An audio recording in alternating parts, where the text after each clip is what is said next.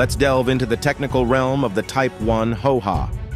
With its 7.7 mm Type 97 machine gun, this armored personnel carrier showcased innovation and adaptability.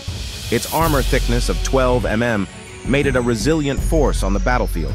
Approximately 100 units of the Type 1 HOHA were manufactured.